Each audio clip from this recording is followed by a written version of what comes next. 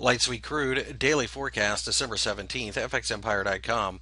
The light sweet crude market had a slightly positive session on Friday. As you see, we continue to bounce off of this support and quite frankly squishy, kind of messy support zone between 84 and 85.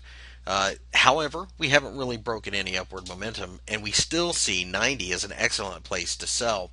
We want to sell rallies at this point. We don't necessarily see a breakdown coming, but if we get that daily close below 84, we would become aggressively short this market. Quite frankly, we don't have the catalyst, at least that we see now, to start buying this market. And we'll just simply let any rallies come up, fade, and as they start to sell off, join the crowd.